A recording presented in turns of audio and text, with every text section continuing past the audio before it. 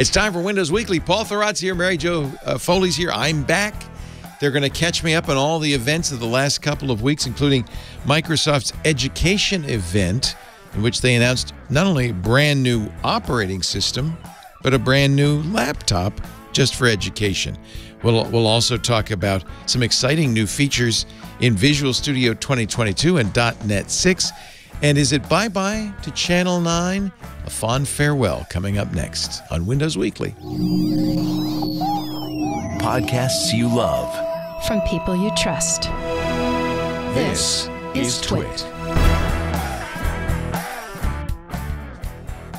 This is Windows Weekly with Paul Thurrott and Mary Jo Foley. Episode 750, recorded Wednesday, November 10th, 2021. The Cadillac Cimarron of PCs. Windows Weekly is brought to you by Worldwide Technology and Intel.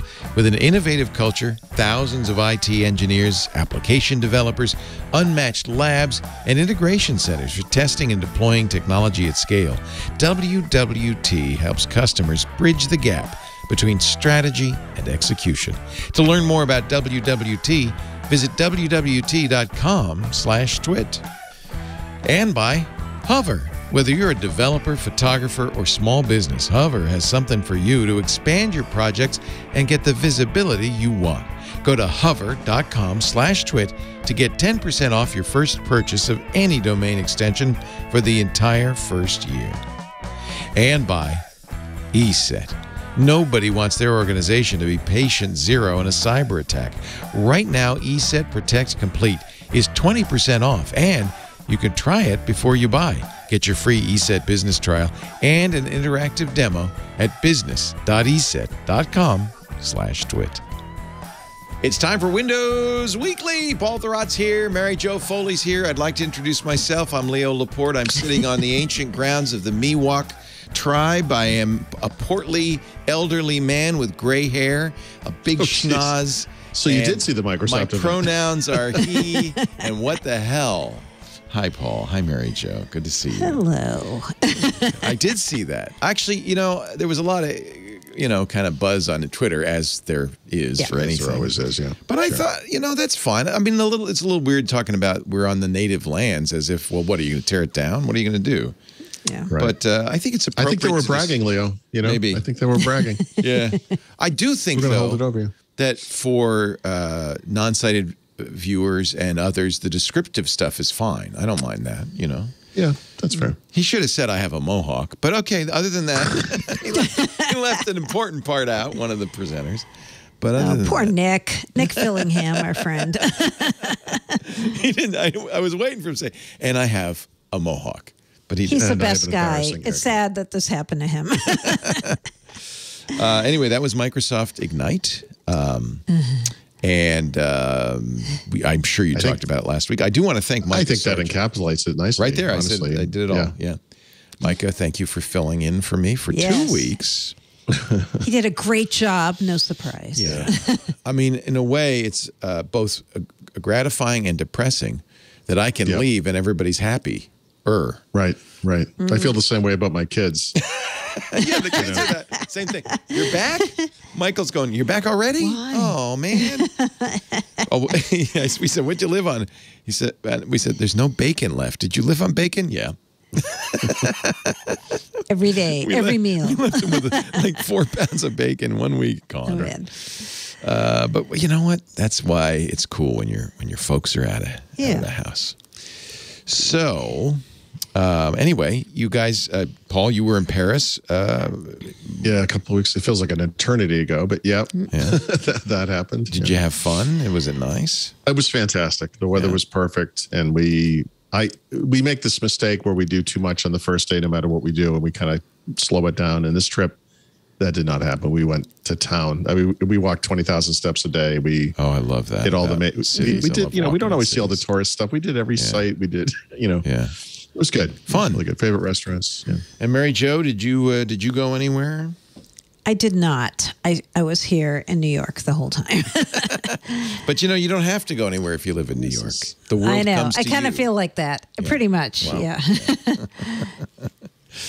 Although I do miss flying. I haven't flown since we went to WTT. That was the last time I've been on a plane. Yeah. So This was our first international trip in 2 years. Yeah. So. Yep.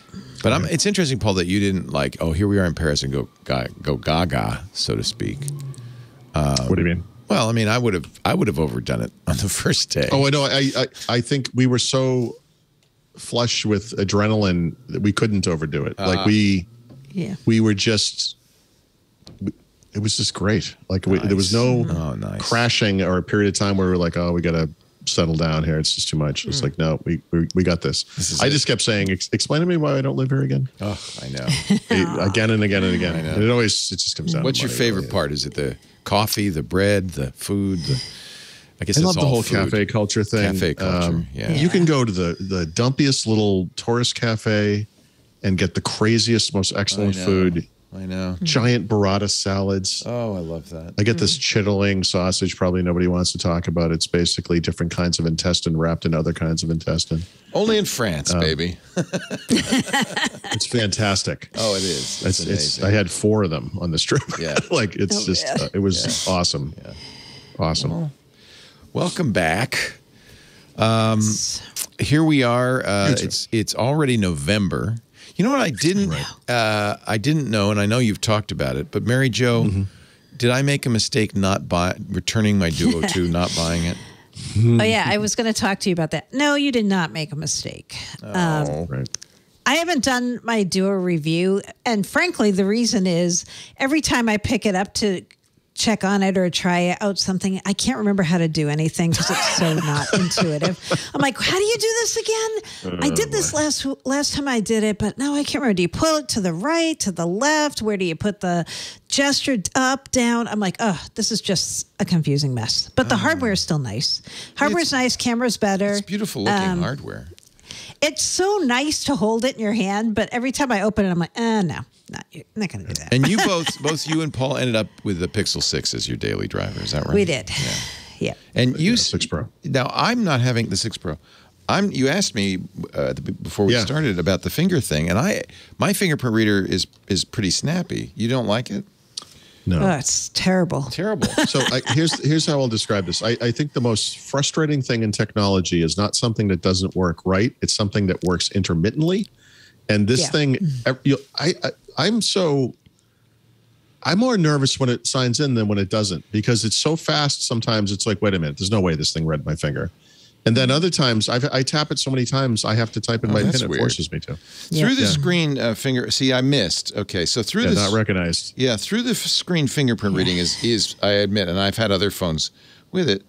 You have to hit the target, and they put a little target.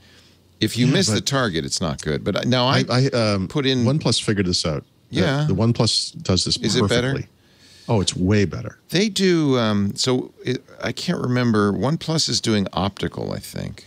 Yeah, this is also optical. Is this also optical? Not infrared, which is a far inferior technology. No, and then there's a third one that Samsung's using, which is supposed to be great. Although I don't have a 2021 Samsung, so I'm not sure what that's like. This is the Flip uses the fingerprint reader on this, which is far superior. That's way better. Yeah. Why can't they do that? Why can't they just do what they did? They put it on the back. I know it's perfect. They can put it on the back. It was. Put it on the back. Perfect. It's so infuriating. I'm almost ready to remove the fingerprint and just use PIN all the time. Oh, yuck. It's bad. Yeah, it's I really can't go bad. back to PIN. That's the problem. Are you guys using screen protectors? I'm trying to think of why. Nope. I retrained it. I deleted my fingerprints. I redid it. I put in 2 fingerprints of the same finger to try to see if I could increase the visibility of what my fingerprint is. Nope. I'll tell you, and maybe it's because you guys, the iPhone does not have fingerprint. It only has Face ID, and is such a terrible solution. I hate Face ID. I'm sitting in the airport. Well, everybody's masked up, and I'm going. Oh yeah. Because I hate it. Same. So it's maybe way worse compared to the Face ID, the Touch ID, the fingerprint reader's a little better. I know. I'm hoping they can just push out a little system update that will fix it. That'd be great. Yeah. According to Google, the issue is security. You're supposed to hold your finger down longer than maybe you wait for that. You wait for the haptic feedback, right? I've tried Yeah, that. but it's Doesn't- just I no, don't- that's I a don't- lie. That's just a lie. That time I went right in. I mean, this is the thing. It's intermittent. Like sometimes it's fine. It doesn't work well if you're casual. Hold a little about it. longer. You have to kind of pay attention, I guess. And Yeah. so that's Yeah. a drawback. If 'cause your you- finger's cold, forget it. It totally maybe doesn't that's it. like- You guys are back east. I don't have cold No. fingers. No. No, it's think that's it, no. but It's I just don't know. bad. It's bad news. It's Yeah, my only it's- big it's regret dodgy. so far about the too. Pixel 6 Pro. I really wish the thing had been on the back. Yeah. I wouldn't almost have anything to complain about. I mean, there's other little things for sure, but How's your battery life? Pretty good, or Great. yeah, it's got a 5,000. I've seen complaints about that. But this is a full day battery. Yeah, full day. Yeah, for sure. You know what? Again, that's one where if you compare it to the iPhone's a big winner. The Yeah. iPhone 13 because they've done. Well, the iPhone is also, but it's thicker and heavier too Yeah, yeah. because it has a bigger battery, right? It has a bigger so battery, yeah. the Pixel 4a, 5G, and 5a both get up to 2 days of battery life. That's incredible. But you really suffer from it day to day because it's just the performance is not there.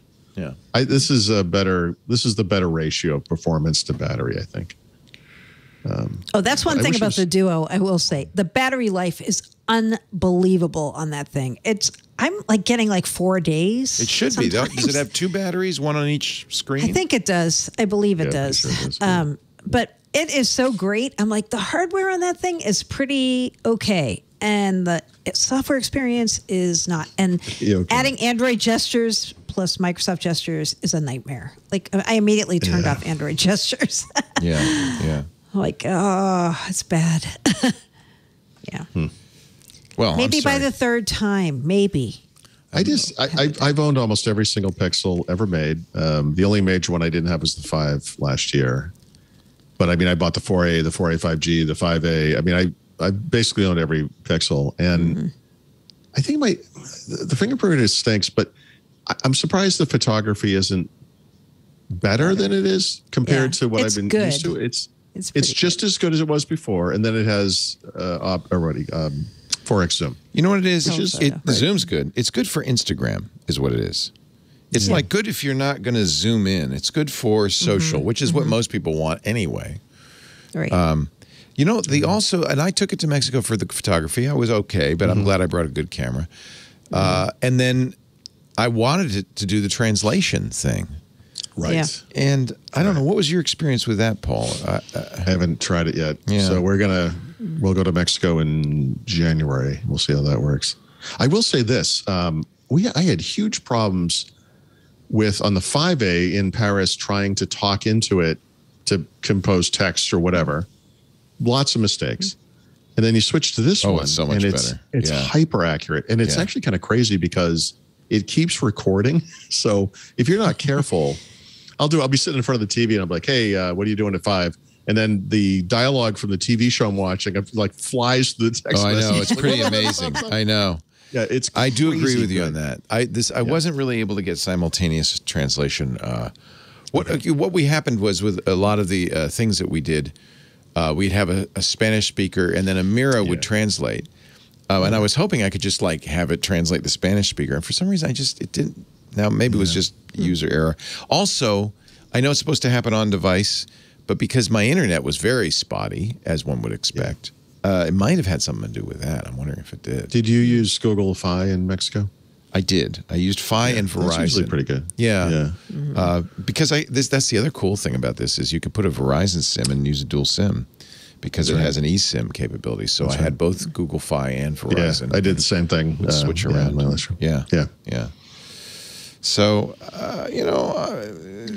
it's, Right. as always happens with these phones, you look at the specs and the announcements and you go, oh, this is going to be the best phone ever. You get it home and it's really a little bit more of a nuanced experience. I went into this, I literally wrote, I know this thing is not going to change my life. And in the background, I was like, oh my God, please change my life. Please change my life. And it's hard not to get caught up in that kind of nonsense, and it just it's good. There's nothing wrong with it, but it's not this gigantic leap forward. I don't know what I was expecting. I don't know. It's good. Yeah. It's I don't know. It's weird not to, if I was like an Apple guy, I would be like, oh my God, everything's perfect. I love it. I wish I could be like that, but I just, it's fine. It's fine. It's fine. It's fine. I know. I guess because the camera was so good on the 3XL, which was the last phone I had, I'm like, oh, this one's right. I don't know. Is it better? So the 3XL, did that have a single lens? That's a big jump. Yeah. I don't remember. Does one lens in the back, or was there an ultra wide and a main? I don't remember. I think it's one. I know there were two in the front, because that one had the ultra wide selfie mode, which I actually thought was pretty cool. Yeah. With two lenses, I think, on the front. I don't know. I remember. take so few selfies. I don't know. But yeah. Maybe once in a lifetime. Good for you. I am so proud of you, because this is my pet peeve. I'm looking at people's Instagrams. It's just pictures of them. How about you're out in the world? You could be in front of the Grand Canyon, the Eiffel Tower. You're like, hey guys, I don't know if you noticed, but one of the greatest sights in the world is right behind you. You should take a picture of that. A lot of this. And then, I don't know, I follow an account called Influencers in the Wild, which apparently people want to twerk everywhere. And twerk. There's a lot of twerking going on.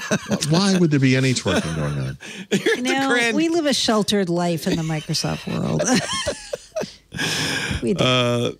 What does SE stand for? Nothing? Nothing. They claim nothing. Nothing. They claim it doesn't stand for anything. Microsoft announced yet another version of Windows. It's got to be Student Edition. School Edition or Student Edition. Is it Windows S? Is it? No, not S mode. Nope. No, Microsoft made fun of S mode as part of this introduction. They did. Did you see that in the fact? Yeah. No. They were like, oh, S mode. I don't know what we were thinking then. Really? That was just... What? Really? But they keep selling it still. Like they ship some devices with S mode, even with Windows 11, right? All that does is limit it. No, that's dumb. Why would you even use that? I don't know. Microsoft says. So yeah, SE is, it is the student edition, right? It's for school, right? It's to compete with Chromebook, right? Yes. Yes. A word they never used, unsurprisingly, in announcing this. They should, though. What they should be doing is side by side. Here are the costs. Here's the complexity. Here's the whatever. Yeah. And that's how you sell something like that. They used to do that. Remember those Pawn Star ads where they would make fun of a Chromebook? And but Leo, you know what happened since then? Yeah. This is the problem. Chromebooks got really good. Yeah. Chromebooks work offline. There's all this stuff, these myths about Chromebooks that people try to spread that aren't true anymore. And it's like, actually, guys, I hate to break it to you, but Chrome OS works much better on low-end hardware than Windows does. Of course it does. It's a simpler, smaller OS, Yeah. So did they announce new hardware to go with SE? Yeah, they did both, right? So they did. They announced Windows 11 SE, and then they said, we have a lot of partners who are going to make these low-end PCs for the education market and install this on it. And we're going to make one too, Surface Laptop SE. By the way, let me ask you about that, Mary Jo. I know what you're going to ask. Curious. I know what you're going to ask me. Okay. You're going to say why. Right? Well, why? So, for example, what can Microsoft introduce into this ecosystem that would benefit everybody, right? Obviously, a low resources version of Windows that runs on low-end hardware well. Okay, got it. Match up against Chrome OS. Some type of low, inexpensive and easy to use deployment, management, configuration software or service rather in the cloud that matches what Google gives or provides to schools, right? To me, those are the investments Microsoft makes. We already have 10 companies or 15 companies or whatever it is making little $250 pieces of junk that have Celeron processors, 4 gigs of RAM, eMCC storage, and my God, a 1366 by 768, 16 by 9 display. What did you get that out of a Dell yard sale from 8 years ago? And which is not a touch screen, of course, right? Of course not. Unlike every other Surface. But that's the market. Like, we get it, right? Obviously, the education cash trap is fine. Why on earth would Microsoft tarnish the Surface brand by getting rid of everything that makes Surface a Surface, except for the keyboard, apparently, and selling yet another piece of junk for $250? Why? What is the justification? Why? Yeah, no, I don't think I don't think they said why. I mean, the justification they give in the blog post is basically because we're Microsoft and we could design the hardware with the software with the services, the experience is going to be great because we have the teams doing all of them, right? But that kind of flies in the face of them having OEMs, right? Where, hey, you're not supposed to have an advantage if you're the Surface team over at Dell and HP and Lenovo, right? Because Microsoft, Windows is supposed to be for everybody. Right. Well, right. And Surface PCs have had consistently since Surface Pro 3 have had 3x2 displays, the same exact PPI, I believe, on almost every single one of them, meaning pixels per inch. Surface Connect port for power, right? And this thing, and then they're made out of premium materials and all that kind of stuff. We understand an educational laptop's not going to be a premium device, although, by the way, 4 years ago, they tried to sell you one of those, right? That's remember they announced Surface Laptop, the original, at their previous, I think there was their previous education event. It was. So this thing is, it's a Surface so it's a Surface in name only. It's just another plastic computer. I will say the one innovation here, and this is something they should apply to everything they make, is this thing is incredibly serviceable. You can easily take off the bottom. You can access all the components. You can swap out everything in this, including the entire motherboard. You have to do that if you're going to sell this to schools. For schools. Plus also IT, like they call it zero-touch deployment, right? So right. You have to do that for schools. But what does Microsoft's zero-touch deployment and Intune-based management capabilities cost? And how hard is it to use compared to what Google offers for Chromebooks? I don't know. That's not really a rhetorical question. I actually don't know. So, what's funny, as usual at these Microsoft events, we read the blog posts, we got a pre-brief on this, and there were a lot of details that we weren't told until the FAQ came out on this stuff. And then we learned a lot of things we didn't know going into the announcement. One of those is Intune for Education is a requirement for these devices. It's not optional. You can't use a third-party product instead of it. You have to use Windows. They must have introduced a new lower-cost tier of Intune for Education. Yes, they did, which is, I don't know if you all remember this, but on Windows Weekly a few weeks ago, I was talking about the SKU that Microsoft introduced for Microsoft 365 A1 per device. And they introduced this a little earlier than this announcement, and nobody could figure out who this was for or what this was. There were like no details on it except the price, $38 per device for a period of up to 6 years, which is great. Okay. But then everybody in education was like, who is this for though? Like who would use this? Well, it turns out this is what this is for, right? And this SKU, I believe, this new Microsoft 365 A1 per device includes Windows. Yeah, it does. Windows 11 SE. It includes Intune for Education. It includes all the Office apps that can be downloaded locally. Okay. Right. So it's a really cheap way to get this to students. So I used I used to be on the board of a school that did a one-to-one laptop program, and they were spending $1,000 per laptop. So this is pretty compelling. This is K through 8, by the way, to be clear. This is not high school. Is that because it's not powerful enough? I'm sure that's part of it. I think they also want to ramp up the price for, This is a little confusing. The software they advertise as being for K through 12 and the laptop K through 8. Okay. I was looking at it, I'm like, wait. Nope, they don't match. Okay, cool. Did either of you get to play with this hardware at all? No. I don't have a problem with the K through 8 thing. It's fair to say that someone that age is going to have much lower end needs than someone who's in high school. That's absolutely fine. And once you're in high school, you pretty much need a real computer. That's okay. That's fine. But so does Microsoft offer educational institutions a way to spread these costs out over the lifetime of the device or something? They have Surface Complete where it's something like that where maybe you pay them monthly or something for the entire fleet of stuff or. I don't know about that. But here's what I do know. Education volume discounts are massive, right? Like when you're talking like, hey, we have a school system of like 500,000 people. They want that business, right? Like you're going to get a great price from Microsoft on that. Yep. Yep. So yeah. So tell me about Okay. SE. How is it different from? Right. It has new. I got this one. It has a different wallpaper, ahead. Leo. Excellent. It does. A very pretty bloom with many colors. That's one reason. Okay. Okay. Your Snap Assist grids, you know how you have that new feature? I forget what the actual name is. You only have two choices with this version, two different side-by-side layouts.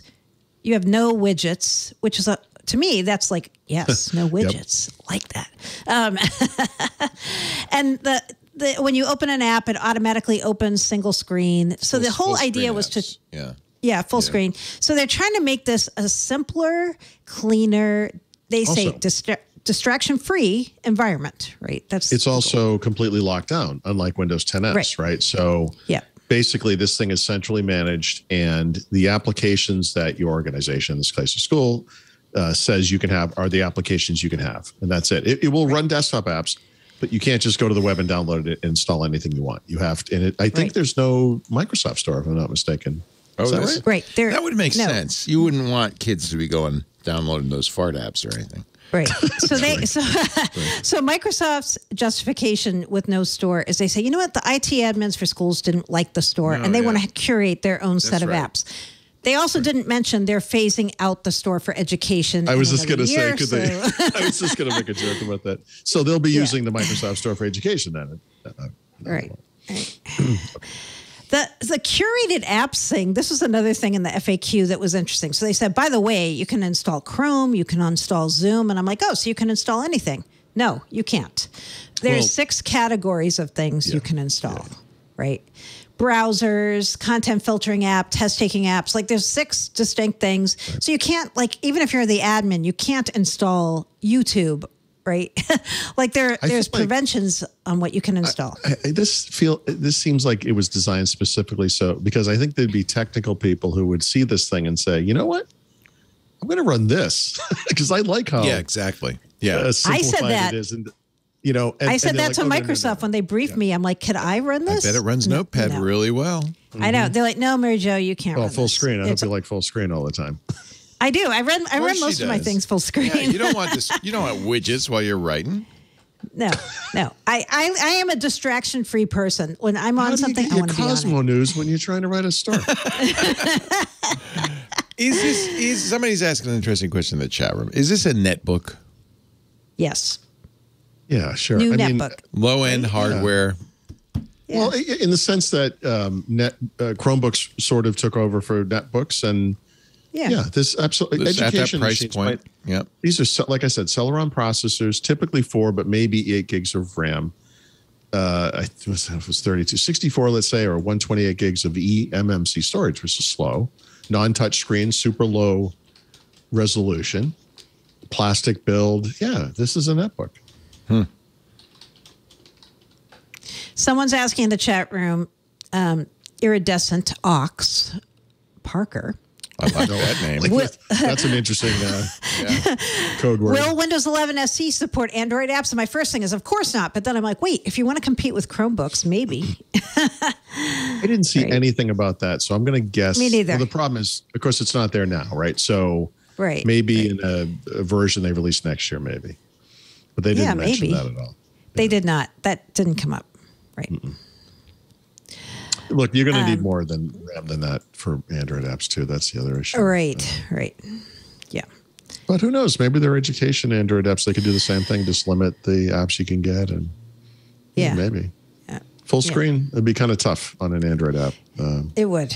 Yeah, that would be. Right? On a lot of them. Yeah. Right. So yeah, very locked down, but not as locked down as Windows in S mode, right? Well, I think it's more lockdown, really. I would say, let's put it this way: it's more configurable by the organization to be locked down. It's right. It's designed to be locked down by your school, but it's not as locked down by Microsoft arbitrarily saying you only can install things from the store. Here's an interesting question from Mr. Huggy in the Discord. PWA apps, could you run?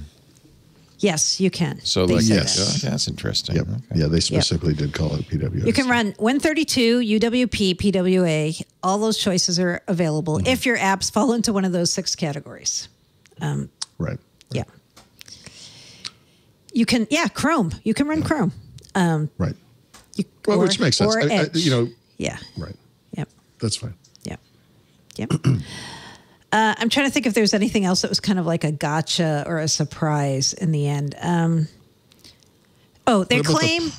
Okay, sorry. They claim, on the hardware. Let's talk about the hardware a little more because they're claiming 16 hours of battery life. No way, right? So Right. I would guess 8 at the most, and that's probably impossible too, right? So I didn't catch this. To me, in education, especially at this age group, it seems like there's a distinction between one laptop for each person, like Leo described at his school, or a lab of computers where kids file in and out and you want to blow them away between users. Which actually, if you think about it, you should just log out. That should do it. But other than storage, I suppose. Did they ever address this? Remember, Terry Myerson infamously 4 years ago, walking around with a USB key as if like this is how teachers are going to blow away machines between classes. And I was like, this is not a very sophisticated system here. Nor is it that's when very they were speedy. trying to figure out how to make. So the thing you always hear from schools, you have to make it easier to set up, to maintain, and to wipe, and set up for the next group of students or whatever. Right. Microsoft is maintaining that, especially because of COVID. That schools aren't so keen on having people share machines anymore, and that people are more inclined to have one student Because per we all machine. know that COVID is hiding under the keys on your keyboard, and as you type, Exactly. it blows it up into the air. Right. So it's science. You guys, Exactly. it's science. Go to science class. You'll learn this. It's not true. It's I am being the messenger here. I am being the messenger. I heard it from Karen Rogers. okay. Well, that's Yeah. Yeah. They did not make any changes in the OS to the way Windows is deployed, maintained, or wiped and reloaded. They did not. I asked them that. I said, is there anything you did in the OS that changed that? No. They keep saying you can use Intune for education, and you can couple it with regular Intune. And if you want, use Windows Autopilot and figure out how you want to do it as a school to set up, maintain, and redeploy machines. No matter how easy this is, you've just described some form of IT staff. Yes. Yep. No, I mean, Well, really, there's always somebody at a school. It may not be But the guy who used to have a Commodore 64 at home who kind of knows a little bit about computers. It might be a parent Yeah. in some cases. Oh, boy, that's a lot to ask. Yeah, It is a lot. Yeah. it's usually It is. me Yeah, of course. or you. You're vaguely involved with tech, aren't you, Leo? What are you doing Thursday afternoon? Can you run some cable? Yeah, Right. exactly. I mean, I won't say all schools have IT, but like bigger schools tend to have IT departments. Yeah, high right? schools do. Yeah. But grade schools maybe not so much. you know. Yeah. Yeah. But there'll be I guess the district probably has somebody who can do it. Yeah. Look, whatever they're Nowadays, doing, right? this is so smart and to do anything and to advance this in any way, because I really feel like they've been kind of sitting ducks for Chromebooks for several years now. They had to do And, something. They had to do something. Yeah, the $1,000 Surface laptop and USB deployment was not the answer, No. 4 years ago. And then the only thing that's changed since then is that the hardware requirements went up, and Chromebooks continue Yeah. to run great on low-end hardware. Mm-hmm. Do you think this is enough for them to stave off the assault? No. Because I know Windows PC sales have plummeted in schools. Almost direct one-to-one By the cars. way, Chromebook sales have fallen recently as well. So, Well, yeah. It also depends U.S. versus internationally, right? Like in other countries, Windows has a much bigger share Yep. in the education market than they have here, right? I don't think it's enough in and of itself, because I keep feeling like the management piece still isn't simple enough. That's just me not being an IT admin for a school, but just based on what admins have said to me, No, I they're like, think you're that's right. the key. The key is the management piece. yeah, I don't know enough about either side to say anything intelligent about it, but I think it needs to be simple enough so that non-IT schools without an IT staff could at least figure it out. Yeah. Because you have to And, reach you know, all schools, not is- just the ones that are rich enough. Right. And, you know, will the existence of a Surface branded device in this space make a difference? I don't know. You know, some people who are real Microsoft enthusiasts are like, oh, yes, a Surface. I don't care if it's just like the HP or the Dynabook or whatever, but it's a Surface, right? And I don't know. I keep wondering why Microsoft got into this market, because at first the value prop for Surface was we want to make the premium devices, right?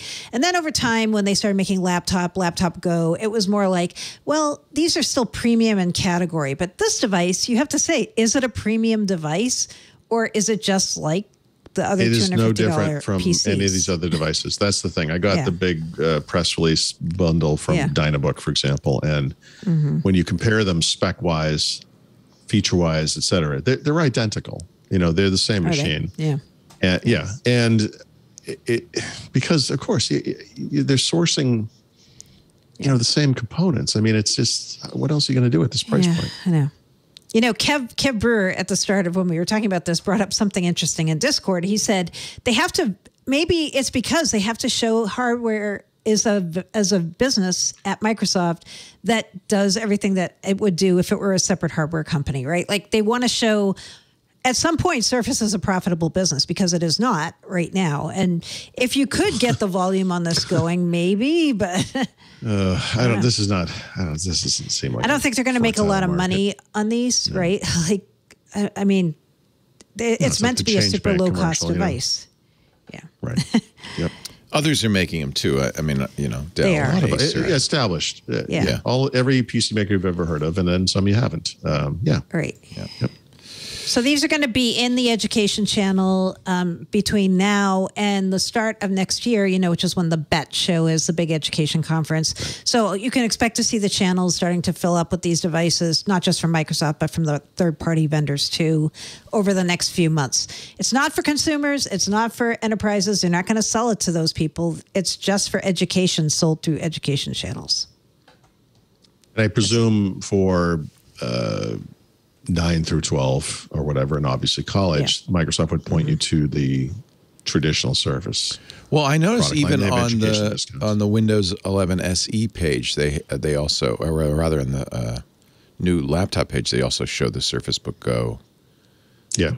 So they're kind of, that makes sense. It's a pathway. Yeah. It's a gateway drug. Gateway drug. Yeah. Sure. Yeah. It's just, but this is like remember the Cadillac Cimarron or whatever it was called, you know, it's just a little Chevy with Cadillac badges on it. Yeah. I mean, that's kind of what this is, right? The Cadillac Cimarron of PCs, like, you can damage your brand by going too low market. It's a problem that, remember the damage the netbook did to the entire Windows. market. To everybody. Yep. Yeah. Let's take a little break. We got lots more to talk about. Paul Thurrott, Mary Jo Foley, Windows Weekly is on the air. It's good to be back. Our show today brought to you by old friend. You mentioned, Mary Jo, the last time you flew was to go to St. Louis to see WWT. We love worldwide technology. And Intel, WWT, is at the forefront of innovation. They work with clients all over the world to transform their businesses.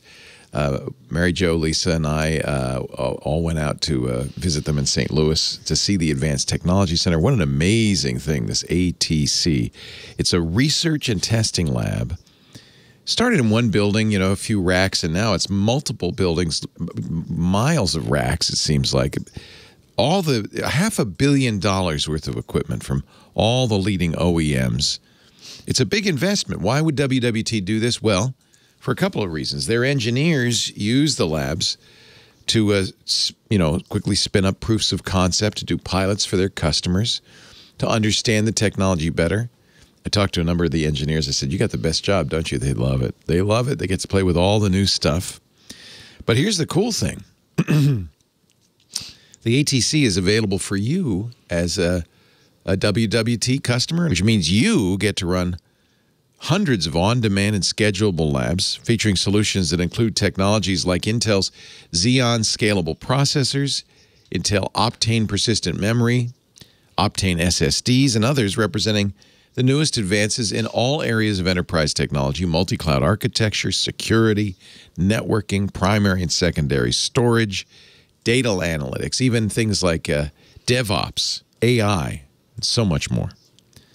This is a wonderful resource, not just internally for WWT, but now for you as a WWT customer. You can test out products and solutions in the Advanced Technology Center before you go to market. You can access, it's more than just the labs. You can access technical articles, expert insights, demonstration videos. There's white papers, all kinds of tools to help you stay up to date with the latest technology. And because it's virtualized, you don't have to go to St. Louis.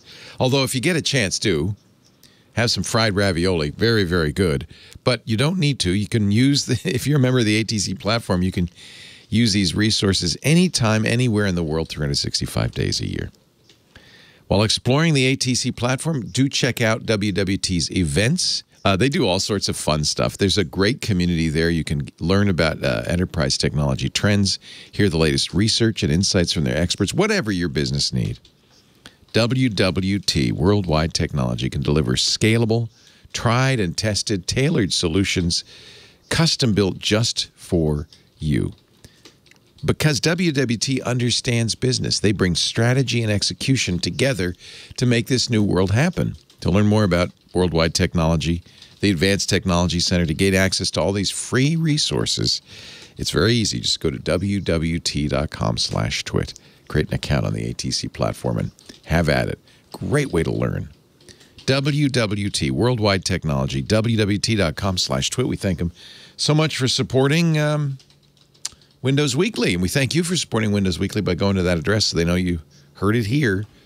wwt.com/twit. Page 2. Windows and Microsoft 365. Oh, yeah. There's other stuff going on. So let's see. How do I bring you up to speed on this? So last week, I missed a lot, I know. Yeah, Microsoft released a new Windows 11 build in the dev channel. So they're testing some features that, in this case, they had promised before but didn't deliver in the original version. And that feature was, what was it? The ability to mute and unmute the microphone from the taskbar, which turned out not to be what they promised it was going to be. We'll talk about that in a moment. So today, just before the show started, they released another build to the dev channel. And again, they had a feature that they had promised, back in June, and then everyone forgot about. It's called, well, I'm going to call it taskbar share. I'm not actually, it's really hard to figure out what Windows 11 features are called, by the way. Microsoft refers to every one of these things by at least 3 or 5 different names. And I remember, I think I talked to Mary Jo about this like late in the summer. I was like, "What? Remember this thing?" And what was it? Was confusing what it was. So taskbar share is not what I thought. I thought it was a way to hover over. The way they described it was you would mouse over a button or an icon in the taskbar. You get that thumbnail, and if that application could share something, there would be like a little share interface. But they never showed what it was going to look like. So I was like, I can't even imagine what the point of this thing is. That's not what it is. That's not even close. So Seems like a good idea. Okay. Yeah. The point of it is you're in an app like Teams. And by an app like Teams, I mean, you're literally in Teams. And as you're in Teams, you can roll over those icons in the taskbar, and then you can share that application with the people you're having a meeting with right now in Teams. So just like that mute unmute thing, it only works in Teams. It's not a general share thing. It's literally just a feature. Well, it's a feature for Teams right now. For now, anyway. Right. So there's an API in Windows 11 that will let Zoom or whoever else add this functionality to their app if they want. And no one's going to. So it's basically just a Teams feature. And it's okay. Like, it's okay. Yeah. But again, I just feel like a little clarity on this description back in June would have gone a long way toward avoiding confusion down the line. Now, this is not a big deal. I mean, the ability to share an app, I don't know. If you use Microsoft Teams, you know that while you're in a meeting, you can share your screen. And while you're sharing a screen, you put an app full screen, you're basically sharing the app. It's fine. So this is a way to kind of just share one thing. Maybe you're giving a presentation in PowerPoint. Maybe you just want to show your web browser. It doesn't matter what the application is. It's fine. It's fine. It's just not what I thought it was. And there's a lot of that going around. So part of me wonders, is it that we didn't understand what it was, or have they scaled back what they're delivering? I think it's the latter. Oh, interesting. Okay. Like the microphone thing. The microphone thing definitely. was that definitely just Teams when they explained that? No, it definitely was that not gonna just Teams. Well, right. Here's the That's problem. what I thought. So I researched that one and I wrote a story about it. So let me just give the background of this, because back in June, Microsoft talked about, depending on who you talk to, and this is the issue with communication. You get a different story from everybody. And I mentioned how everything has different names. This feature is either called mute unmute on the taskbar. It's called mute unmute. It's called global mute unmute. It's called universal mute unmute. It has all these different names. But all those names suggest that if you're in any app that's using the microphone, you'll get an icon on the taskbar, and you can use that thing as a toggle. It will globally turn off your microphone, which is a great idea. A lot of, but not all, PC makers ship PCs that have a button right on your keyboard or somewhere on the, right in the lap on that area that will let you toggle the microphone on or off. It's a great privacy feature, just like having a webcam shutter is a great feature. And some of them are physical, where you actually have to move it with your finger. Some of them are a button and it does it for you.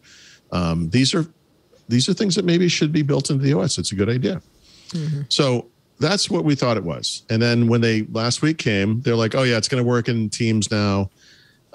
It will work in Teams for consumer eventually. And then if third-party apps want to add it, there's an API in Windows 11. I was like, but hold on a second. API in Windows 11, you never said that. But here's the thing. They actually did say it. They only said it in one place. There was a FAQ about Windows 11 that was not a FAQ. It was a thing about all the features and what their requirements were. And buried in this 30,000 word thing in the middle, it says what I just said. It requires an API, third-party apps if they want to cry. But nobody talking to the press, to my knowledge. And I looked for every review, every write-up, I couldn't find a single instance where they told anyone that fact. They all presented it like a global / universal mute and unmute. Satya Nadella was in a Wall Street Journal video the day of this announcement. Now, he didn't say the words. They said it, but they described it. They zoomed in on it. They said this is a universal mute and unmute switch on the taskbar, and the person who was hosting the video said, I love this idea. Love this idea.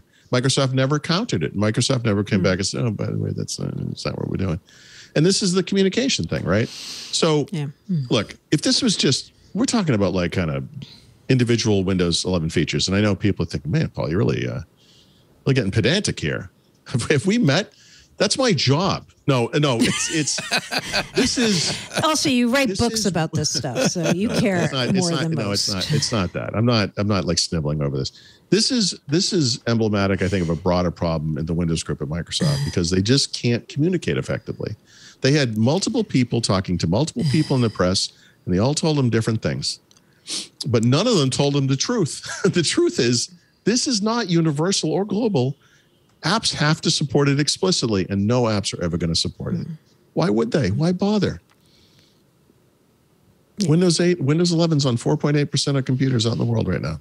Who cares? Yeah. Right now, nobody. Right. That's too small a percentage to care. Yep. Maybe over time. I look, here's my problem. Yeah. I like the idea of sharing from an icon on the taskbar, even if I never use this feature. I really like the idea of a volume or a microphone, rather, mute unmute. Right. I would use that. I would use it. And that the thing they described in June is not the thing they're going to deliver months down the road, whenever that thing happens. Okay. That's what I thought too, because I when I saw this feature described in the Insider Build, I'm like, wait, is that how this is going to be? I didn't think that's what that was. No, but then, I feel like the way Microsoft's talking to us about Windows is making this more confusing, right? Like, I feel like in the old days, everybody would kind of get the same set of like explanations, briefings. And now the way they're briefing us is like everybody's kind of hearing different takes from different people at different times. And like what they tell me might not be what they tell somebody else, right? And then you're like, no, they said that to me. And the other person will say, no, they didn't tell me that. And it's like, so who's right and who knows? I keep waiting for someone to come out and say, hey, by the way, Paul, you're wrong. XYZ publication that you've never heard of did get a quote from a Microsoft guy back in late June where he said, this is going to require an API. But I would say that just proves my point. That one guy said that to one publication and he didn't say it to anyone else. If you go to The Verge, Engadget, Gizmodo, ZDNet, wherever, pick your publication. This was not said. Yeah. No, because the whole way we found this, by the way, everyone who's listening, is Paul asked me, what did they actually say when they announced it? So then I started looking too, right? And I looked in docs.microsoft.com, which is where I look for a lot of things. And then I found that one line about the API. I'm like, did they ever tell you this? And he's like, no, me neither. Okay. So I took that and I went to the Wayback Machine and I looked at that page and I compared it over time. And that sentence actually never changed. Literally on June 24th, 2021, that line was in there. But that's the thing, you know, burying a detail in a fact, basically, I'll call it, which is a huge document, by the way. It is. And not actually telling anyone, but then touting it publicly as something else is classic Microsoft. And then they get all, you know, they're all confused when I complain about it later. Oh, Paul, there you are again. You know, hitting the hornet's nest Here with he a is stick. again. No, I'm just say what it is. Yeah. Just say what it. Why can't you just say what it is? You know what I keep hoping, because I'm a glass half full kind of gal, mostly. That's true. Is now that we're only going to do one feature update per year instead of two, maybe we're going to start seeing more consistency and clarity, because there are going to be fewer features that show up, right? Like over time. Yeah, it's a hilarious, Mary Jo. I know. I just don't. When I said it, I kind of laughed, but I was trying to be optimistic. The problem with that theory is, even though there is only one version update every year, they're still going to release new features over the course of the year, right? So there's multiple, through cumulative updates. Yeah, it's humorous to me that this feature we're talking about today, not this volume or the mute thing, but rather the taskbar share feature, follows in exactly the same pattern. There was a lot less documentation and a lot less discussion about this particular feature, but again, I can't even call it miscommunicated. It wasn't almost not communicated. So you hear like taskbar sharing, and you, in this case, my mind goes to these assumptions. Okay, this is probably what this is, and then they announce it like, oh no, it's just for Teams. Like, here we go. Okay, of course it is. Well, why don't you just call it Teams features? Put it under a. You're adding Teams to the taskbar. Talk about all the Team stuff as what these things should have all been included together. Yeah. I don't know. Yeah. Okay, I tried to keep that calm, but. You did. You wasn't mostly bad. did. No you gong mostly necessary. Yeah. No gong necessary. No. You know what? I said this while you were gone, Leo. Paul has been very tempered in some responses lately in a way that I was like, who are you anymore? I don't even know It's important for me to communicate to everyone that I'm still as insane on the inside. So it's just... You know what you don't know, Mary Jo, is I constantly send private messages to Paul saying, ramp it up, ramp it up, ramp it up. Yeah. Okay. Ramp it up. Okay. Yeah, ramp it There up. we go. We need more rants. There we go. Actually, Steve Gibson got the Rant of the Week award last week. So, Oh, man, happened? did he? What happened? you know, he got pissed off at Microsoft about something. I don't even know. tell me it was what what it the was. mute thing. It wasn't that No. important, but. And he's Something even a little, security-wise, yeah, of course. obviously. And he's a little chagrined this week. Still a little. Yeah. But I like the rants every once in a while. It just shows, we care about this. Shows we care. Exactly. If you didn't care, you wouldn't rant. You would just be like, who Listen, cares? I do care, but the problem I have with this kind of thing is I wish that the people responsible for this stuff behave like they cared. That's Isn't the it issue. funny that we care more than they do is ironic. Yeah. It's like Sam Kinison in Back to School. It's like, man, that guy really cares about something. I wish I knew what it was, or whatever. He's like this insane ranting person. But no, I wish they cared. I mean, they talk. Microsoft. Yeah. It's not all Microsoft. I got to say, Microsoft 365 as an organization, if you will, does a great job of communicating something that's a lot more complex than Windows, by the way, a lot more complex. And they've also done, and we talked to Stephen Rose last week. I mentioned this, I think, on the air. Over the past year, especially, have done a much better job of reining in feature explosion, and then they just forget about it, and it never happens. And then some reader comes back to you and I and says, "Hey, remember there was this random feature for Excel that they announced like 17 months ago, and then what's going on with that?" They're not perfect, but they're doing a much better job of announcing stuff that will actually be released sometime in the next, say 6 months. And that's a much more complex. I know they're not perfect. Although I'll say, I think the reason they got clearer about that was because we were ranting, not just us, but other people as well, right? Because at one point they were mixing and matching everything into one giant blog post. I'm like, when does any of this showing up? You can't even tell by this blog post. And they fixed it. They listened and fixed it. Last time I saw Jeff Tapper or Teeper, whatever. I'm sorry, I can't pronounce his name in person. I said, I don't understand how you keep track of this stuff. He's like, we don't. Yeah, he's like, we actually got it. It's like, it's hard. No, I mean, they release over 1,100 new features every month, spread across an enormous variety of products on the web, on desktop, multiple platforms, on mobile, multiple platforms.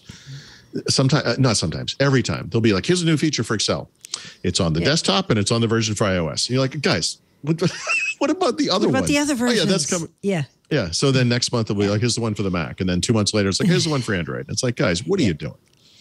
You know, I don't know how you keep track of that stuff. Okay. Kev Brewer figured out what Steve Gibson was ranting about. He was ranting about expanding Windows 11 availability to older machines, but they can't tell you which machines will work properly with Windows 11. On that note, so I review laptops. I got a Lenovo ThinkPad something. I don't even know what it's called. It has like an e-ink screen on the outside of the display lid because, of course it does. And that machine was organically offered Windows 11 through Windows Update. It just came. So like after they expanded the availability of Windows 11, which is like a nonsense announcement to make because there's literally no idea what that even means.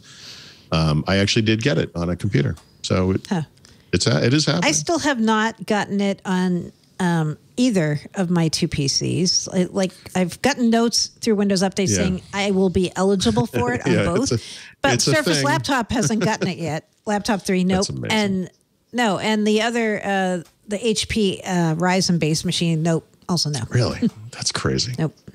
The funny thing is, Mr. Gibson is the one who said never 7. He put out software called Never 10 that said I will never upgrade. So now he's complaining that he can't upgrade to 11. It's very confusing to me. I don't. Yeah. I think the problem is really that his bread and butter SpinRite is developed on and written for Windows. So he's really he has to support Windows, and that's.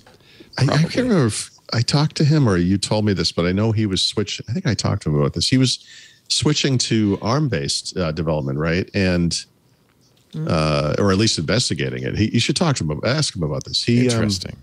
He's Mr. x86. Yeah, he is. He's writing assembly language. This is a huge problem because the world's changing, and I believe he might have switching entirely. He might have to look at that. I don't. He is. He definitely is. Down the road, I think SpinRite 7, which is a ways off, would be compatible on Mac hardware too. So I guess he'd have to write an ARM because he's all assembly language. Which is going to be a drawback. If it isn't already. No, it's a double-edged sword for sure. When you look under iconoclast in the dictionary and there's a picture of Steve Gibson. He dances, he marches to the beat of his own drum. I know, which is why we love him. Let me take another break here because we're rapidly getting through this rundown here. I thought we'd have more rants, is what I thought. Oh, we'll throw some rants in. Come on. Can you generate some more? I got an Apple topic coming up. I got some stuff. Oh, good. Oh, boy. It's Major League Baseball described it as illegal, but I got it. It's under my hat. Our show today brought to you by Hover, my favorite place, and I think I know Steve Gibson's favorite place for registering domain names. It's always good to, kind of have a good domain registrar in your back pocket. And I honestly, I think people often get disappointed when they go to the other big guys by a variety of things. I think the thing that bugs me is the constant upsell. The business model for some of the other guys is really to sell you stuff you don't need, not Hover. Hover is the place to go to do one thing, register a domain name. Oh, yeah. And if you want email, and I think that's a big one. In fact, one of my constant harp on it all the time on the radio show is instead of using @AOL.com or Outlook.com or Yahoo or Hotmail or whatever, you should have your own domain name, and it should be so that you can have your own email. So there's two things they do, but Hover really is about getting the domain name that matches you, your business, your blog. If you're a photographer, an artist, a portfolio, of course, an online store. You could even use Hover just to make a more memorable redirect to your LinkedIn page. Honestly, having custom domain names is affordable, it's easy, and with Hover, it's quick and fast. And of course, Hover has the best domain names and email addresses waiting for you. I love email at your own domain because if you're a business, well, honestly, you really need to have joesplumbing.com. You shouldn't have at AOL.com. That just doesn't project a good business image. Plus, you want control of your email. This is another thing I'm constantly hammering on.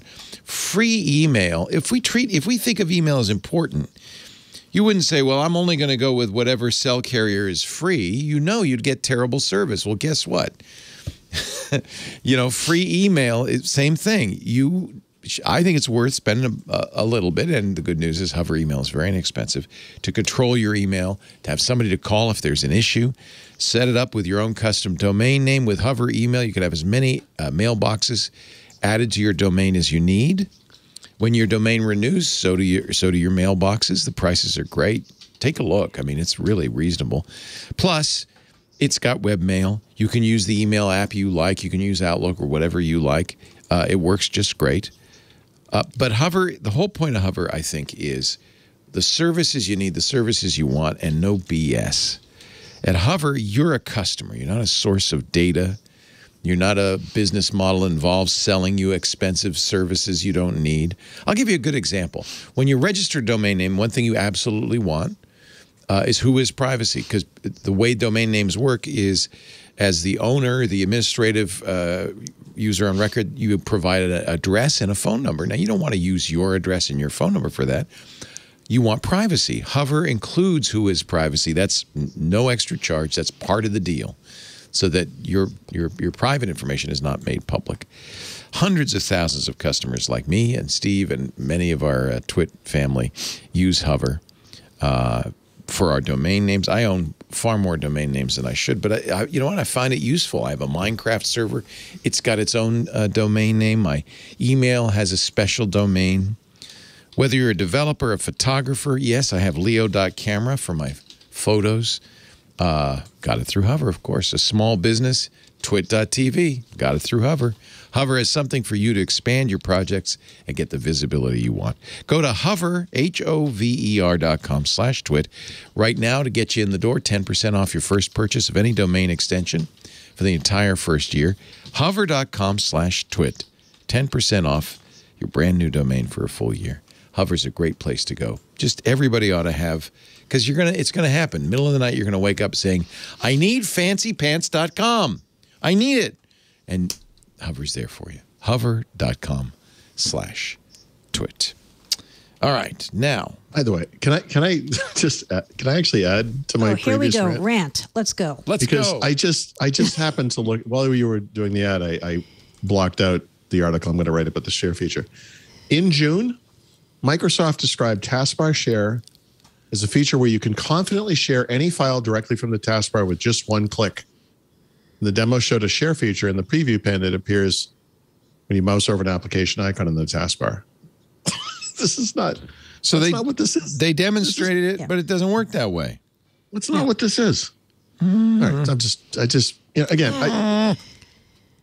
Well, yeah, you oughta. Okay, we gotta come up with a gimmick for you, like slowly I turned. Yes. That's exactly what the Germans want you to believe. Just anything, a tagline, anything. Perfect. Yeah. Perfect. There you go. Rant of the week. There's an opportunity there. Oh, boy. Microsoft's killing OneDrive on Windows 7 and 8X. That's interesting. They could keep it going. I guess they don't support the operating systems anymore, so. Well, 8X is technically, 8.1, right, is supported through, I think, two more years, maybe? Oh, okay. Yeah. Something like that. So. But that's weird. Yeah, so I'm guessing there's two things involved here. One, it's probably the same client that they have 7 and 8. And the second one is 8 usage must be nowhere, right? It's through the floor. Yeah. So I'm sure their attitude is like supporting this client on this one version doesn't make any sense. They can access OneDrive through the cloud like barbarians. Yeah. That's what I do, of course. I never use OneDrive, the app. I use the cloud. Wow. But how do you sync up all your notepad meanderings? That's not You just sync auto-magically. That's not nice. They sync auto-magically. Auto-magically. I don't They're have right to where you do left them. anything. They're right where I left them. Yeah. Okay. I don't know. I wasn't too surprised on the OneDrive thing. I'm like, guess yes, that they're makes going to sense. start getting rid of these things because Yeah. the end is nigh. Yeah, the end is past. I mean, Yeah, for some of those OSs. What do you think of?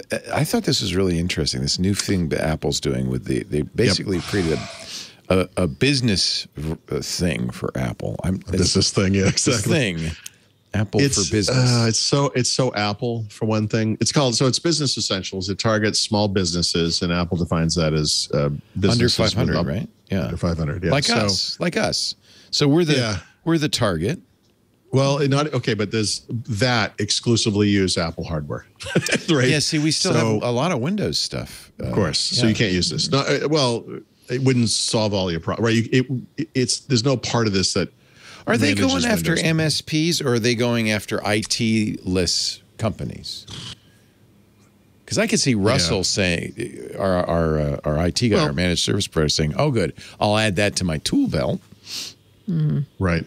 So this is, I believe, I would equate this to what Microsoft has for small businesses, except Microsoft manages everything, right? So their cloud-based Intune service is kind of their gateway drug, to reuse that term, for their full-featured, PC and device management services up in the cloud. This is kind of that, but it's very specific. It's for their customers, meaning people who only use their products: iPhone, iPad, Mac. That's it. It's funny because it's not funny, but the pricing seems reasonable. You hear it starts at $299 per employee per month. You're like, wow, that's it's not that's for kiosks, and that's like one device kiosk only. $699 is the cheapest one for employees. I think the next tier is probably $12.99, but you can get up to 2 terabytes of iCloud storage, which includes device backups, which Apple does a good job at.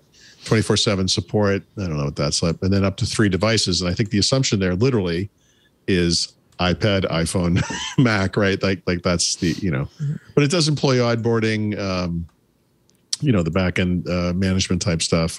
Mostly, I'm not even sure what it is mostly. I think the idea here is that the pandemic happened. People aren't coming into offices. You need a remote onboarding experience, which everyone is now offering. And Apple has realized, and I think correctly, there are a lot of small businesses where they're just Apple guys. I think there's a part of the market that this will be appealing to, for sure. Yeah. Not me, but It's funny because Apple, I think, for a long time has seeded the business market. Just said, that's not our market. We got pros, creative professionals, programmers, developers, home users, but we don't really have a place in business.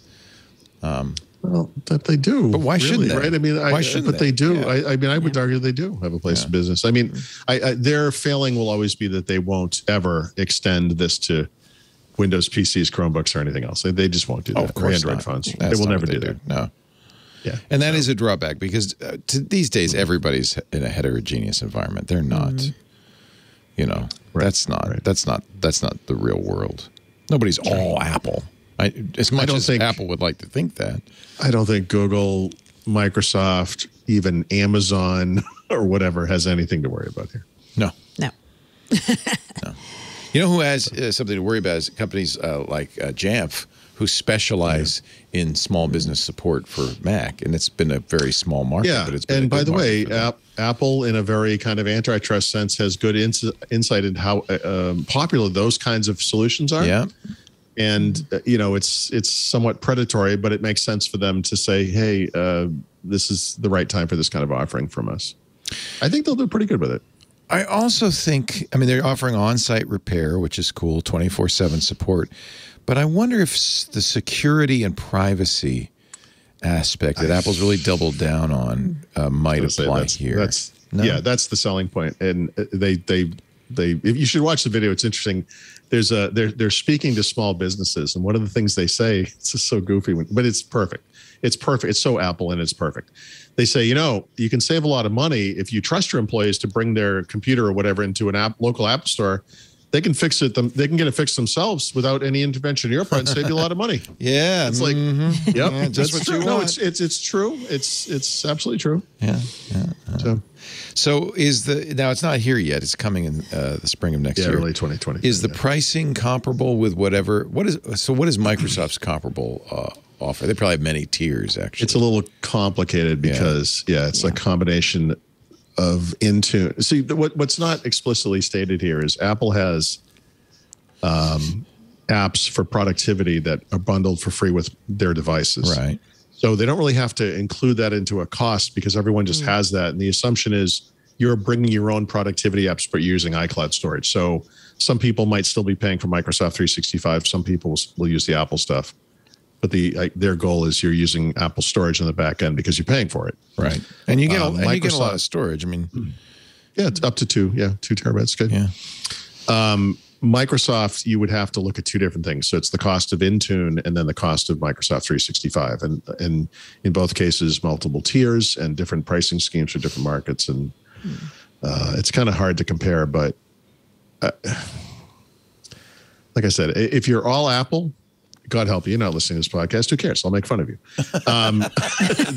No, I mean, this is, if you're all Apple and have no desire whatsoever in the rest of history to ever not be all Apple, this is probably fine. It will probably be fine. But yeah, I think that most of the world needs a slightly more nuanced needs than this. $299 per device per month for a single device.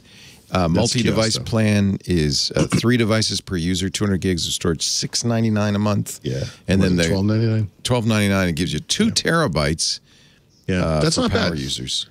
I mean, Microsoft 360. It doesn't really work out this way. But if you get the downloadable apps, we're talking about it's about $12 a month. It's right in the same ballpark. And I think that's only 1 terabyte. Yeah, but as you point out, you're buying an Office suite, which this doesn't include this because you already have. Well, or if you want to use Apple stuff, it comes for free, like I said, on all of the devices. So you get that on Mac, iPad, and iPhone. Anyway, you get it. You get it for free. I mean, you could make an argument that any business looking at this plan is like, oh, we're obviously using Pages and Numbers, right, and whatever the other. They'd have to be, which I doubt any business does. Excuse me. But these are small businesses, right? I mean, this is, there probably are almost no businesses using Chromebooks, but once you have this kind of system in place, you can make a pretty good argument to businesses where you have certain users that could get by with a $400 Chromebook, save everybody a lot of money, and they're just using docs up in the cloud or whatever it is with Workspace. It could work. It could work. It could happen. I'm not going to test it. I can tell you that. Work. But in certain quarters. I don't know what to say. Some of the dark in the corners Casbah, of the web, down by the river. I feel like Microsoft's so far away from this model now with Satya Nadella, right? Like they're like, hey, we don't care. Run an Android phone, run an iPhone. We don't care. Yeah, just totally mix and match whatever you want. Yeah. How do they accommodate Macs in the Microsoft world? Do they manage Macs and Intune just like they do any other device. Yep, full powers there. It's. Okay. Yep, they do everything. They're agnostic, and this is we talked about this. I don't know everybody we're showing anymore, but I mentioned this to somebody. One of Microsoft's big strengths is they meet their customers where they are, and they're serious about it. If you guys are using Android or iPhone or Macs or iPads or whatever, we'll manage that. They manage it all. Yeah. Right. In the old days, you could see an old Microsoft introducing a plan like this. They said, hey, if you only run Microsoft products, we'll give you this small business plan. That old Microsoft product was called Intune back in the day. It was called Windows Intune, if I'm not mistaken. Right. And it was PCs, but then it turned into devices and it got more heterogeneous over time. All right. And then we came into the modern world, and now we realize it's a heterogeneous Microsoft got a wake-up call. Apple doesn't have to have a wake-up call. They have a market of billion-plus users. They can sell to that market. Apple's future revenue stream is how much more money they can get every month from X percent of their customers. So this is another way to add to that. Yeah. I think it's smart. Here's how you know it's successful. If they ever let in Android devices, or Windows, and they'll never. They're not gonna. That's not their thing. Nope, that's not their DNA. Nope. All right, let's talk about it's developer time. I think this is good. We could have a whole new developer segment to go along with the Xbox segment. Oh, Leo, you missed the developer controversy last week, too. What was that? 2 of them. What? Oh, Leo, you missed so much. Oh, what happened? There's 2 things, right? The Nat Friedman and the hot reload problem. Right. Nat Friedman quit. You may have seen that. He's no longer the CEO of GitHub as of mid-November. I didn't see that. Yep. Huh. Yep. He's going back to his startup roots, which could mean he's going to be a VC or work at a startup. We don't really know. It was kind of vague. But what's the controversy there? What's the problem? Right? The guy wants to leave. What's the problem? Nothing. He announced it 3 days before they announced .NET 6 and Visual Studio 2022. Here's the an idea, timing Nat. was odd. Wait until January. You're going to take all of December off anyway. Just wait until January. Why would you announce this right before? Yeah. Well, they had the GitHub Universe event, which was their big event that they do every year. So I guess he was like, yeah, we're done. I don't care about .NET. What about it? Right, let's move on. Oh, boy. Yeah. No, but this week was the .NET conference. Wait. We got to stop. I'm sorry. We can't even Last talk week's about that one. controversy. What was it? No, Leo will enjoy this. This is going to be a long rant. Get ready. I honestly, well, maybe. So Microsoft has been working on .NET 6 all year, right? Yeah. Some parts of it have been delayed. For example, we know .NET MAUI has been delayed till next year. It's not going to be right the next version of Xamarin. Not surprising there. One of the features that they announced at Build this past year was something called Hot Reload, which is something you see in developer environments everywhere. Flutter has it, et cetera. And it's the ability to edit the code of a running app while you're debugging it and not have to relaunch it and then re-debug it, so to speak, to go see what the changes are. It actually makes the changes in real time. Yeah, we've had that in Lisp since 1956, but okay, go ahead. It's okay. It's a brand new feature. Only Microsoft has. Love it. And so you would imagine, it's funny you say Lisp, because I would think most people who are going to use Hot Reload are using an IDE of some kind, right? Visual Studio, the full-blown version, maybe Code, whatever. Yeah. Android Studio supports it, of course. But Microsoft actually, back from, I don't know when it was, April, May, was going to allow Hot Reload support in, like, for .NET command line applications. So if you were on Linux or something, you could take advantage of Hot Reload in any .NET workload or whatever. And throughout the year, they've been releasing various milestones. And Hot Reload was always there. And then on the eve of the launch, there's a big blog post. Typical Microsoft, unfortunately, it was our buddy Dimitri, who I think wrote this one. Was it Dimitri? Yeah. And really long blog post. Here's all the stuff going on. And then this little sentence at the bottom. Oh, by the way, Hot Reload's not going to make it for a .NET 6 command line. And the open source world exploded. And it was like, oh, see, we knew you guys were going to screw us over. We've been waiting for this moment. You can't trust Microsoft. Here they are again. It's like, guys, how many people on earth would have used this feature? And Microsoft just didn't get it to the point where it was, they thought it worked very well. I mean, every indication it was probably just going to ship as part of .NET 7. But, they apologized. They said, all right, fine, we'll put the piece of junk Hot Reload thing you want so bad in there. Sorry. I think the mistake that Microsoft made, in fact, I'm pretty positive, aside from just canceling it, was they could have left the code for it up because it's up in GitHub, right? They could have just left it there, but not included it in .NET 6, but they actually deleted it. And people were like, oh, you can't do that. Yeah. And anyway, it caused a big stink. So good news, Leo. .NET 6 Hot Reload is available. So if you want to use that from a command line, go to town. Okay. Yeah. It makes a lot of sense in environments like Smalltalk and Lisp, where you, when you add code, it becomes part of the image, and you can save it, and the image is running in memory, and so you can modify code, running code. It's actually a really nice way to work. But I don't know how much sense it makes in .NET if you think about, you don't have to know anything about coding to understand. You're in a coding editor that's part of an IDE.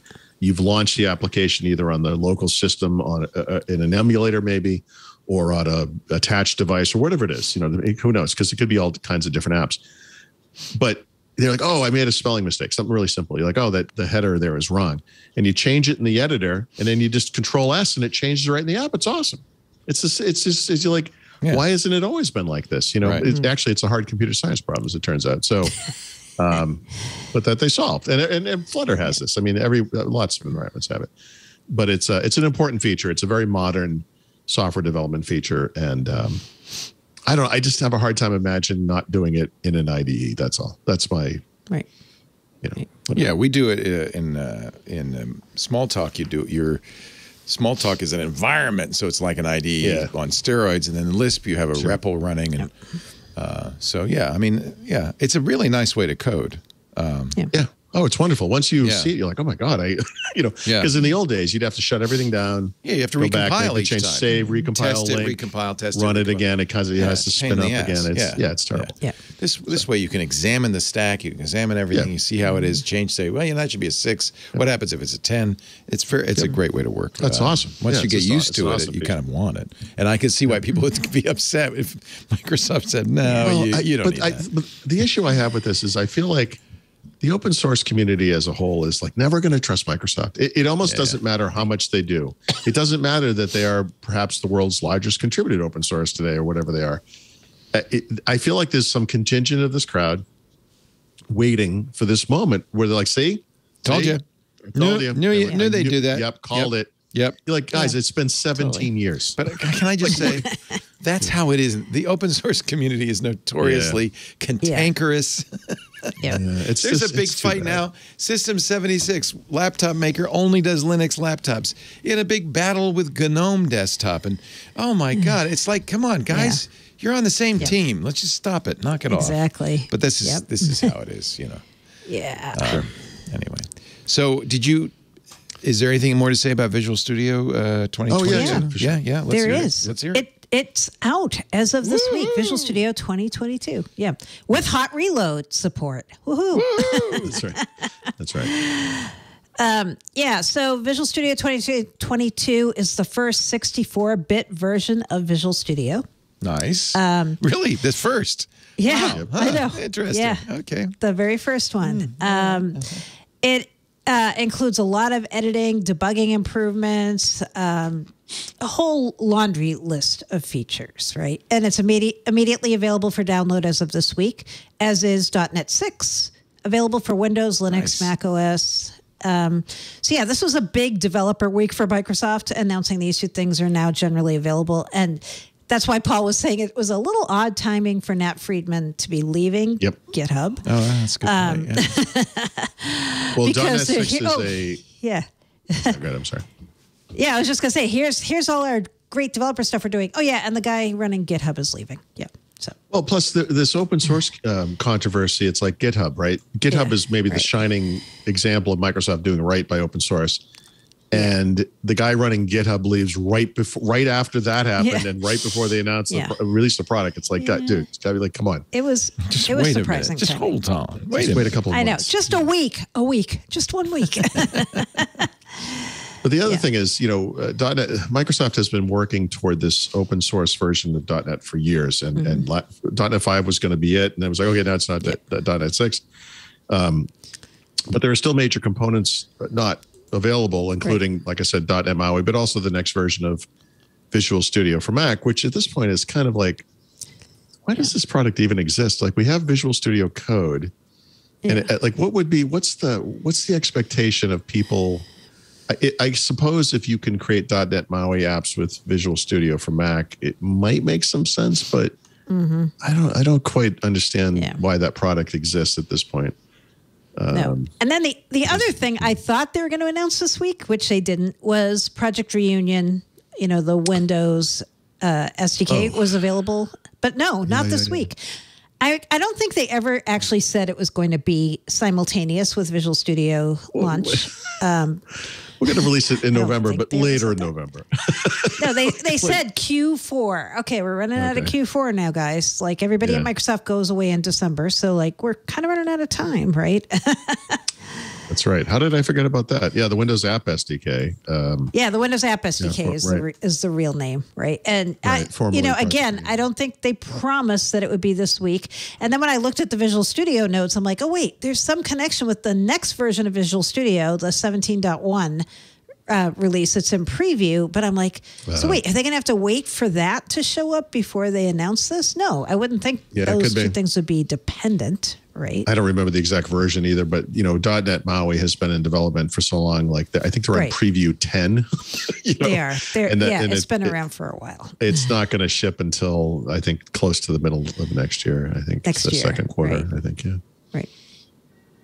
Yeah. So anyway, I guess they'll still be Project Reunion still will be coming later this year, as far as the roadmap on GitHub indicates. Okay. And .NET 6 is a long-term servicing release. Yeah. 3 years, I think, of support. Yes. Okay. It's a big one. Rebranding for Channel 9. Yeah, this is a little surprising. Channel 9, the Robert Scoble created created Channel 9? He was on this creation team. There were like 6 people. I didn't realize they credit with it, but Scoble was the one. I remember this. It was he brought video decades to Microsoft. ago. Yeah.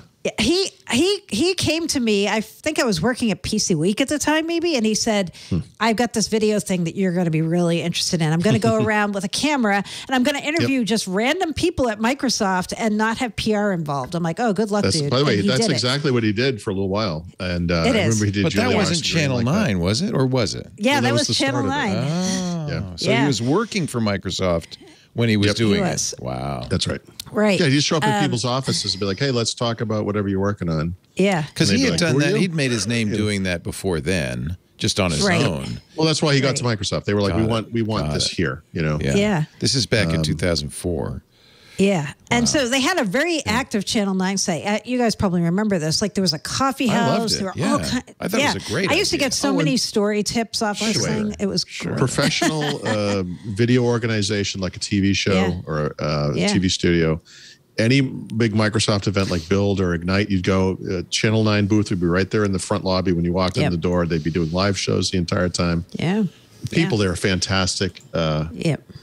And there's a little bit. So I just feels a little political so they're gonna, to me. What they're going to do, just so everybody's on the same page, they're going to take most of the Channel 9 content and they're going to migrate it over to the Microsoft Learn portal. So they aren't promising all. Which has some people panicked because they're like, oh, what if it's the one video I really want or whatever? Right. And so the Walking Cat was saying on Twitter, he's like, anybody who has a video you want on Channel 9, you better go get it right now before that's gone. That's right? That's a good point. But they're going to migrate it over to the Learn portal. And in some ways, this is going to be better because then you'll have everything together in one very nice looking website. Not, Channel 9 wasn't the best looking website. It was just kind of amateur-ish. Searchable by the same search engine. There he is. See? He's going to take a walk to... What are you going to do today? Did you forget your ID badge today? He's going to take a walk. That's Robert Scoble. We're going to take a walk to Steve Ballmer's office. Forget your ID badge at home. This is 2005. This is how primitive it was. Well, I remember this was the Longhorn days, and I remember he used to walk around and talk to people about Longhorn. Yep. Wow. I wonder if that's Rocky shooting. Steve Ballmer's his great photographer. So let me print out my question. My concern here is that this reminds me of the Build versus PVC battles. And is this... I don't know. This seems like... I know. What was great about this, it was very underground. It was very underground, and you felt like you were getting an inside look. Yeah. It didn't feel like corporate marketing BS. Right. And I think I mean, I understand executives hate this because they don't control it. Yeah. And it's not polished. And but sure I Wagner think this made Edstrom said, well, you got to... Which was very important. But it made him look human. Yeah. Microsoft was so open on this stuff compared to every other big tech company. Like, people could have blogs, right? Yeah. This is Jim Alchin era. Like, it's a long time ago. Yeah, 2005 for this video. Now, this is still on Channel 9, Channel but 9, you might right? want to download it because I doubt this will be. This is like the kind of thing they're going to kill right away, I would imagine. You don't know, though. We don't know what they're going to kill or keep. That's what's got people So important to keep the history stuff. I don't. Oh, God, this is invaluable. Yeah. Yeah. Invaluable. No, and there are stuff. so many really great interviews with like a lot of the Rusinovich. distinguished engineers at Yeah. Microsoft Tech Yeah, Fellows, yeah. many of whom have passed on. Like they're not even alive, right? Yeah. So there's so much good content up there. Yeah. Yep. Yeah. I would hope that the Internet Archives would just get all this stuff. I bet they already have it, and Yeah. just make it and just keep it because it's history. It It's is. history. Yep. It is. And it did. I have to say, it got more corporate Of course. did over Of time. course. and less. For that reason, I think less. I can assure invested. you, it's not going to get less corporate over at Microsoft Learn, but Right. Yeah. that's okay. Is I mean, Learn, look, they still get. is Learn the LinkedIn thing?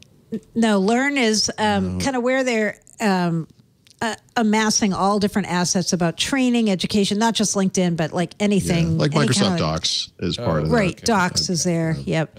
Yep. Yep.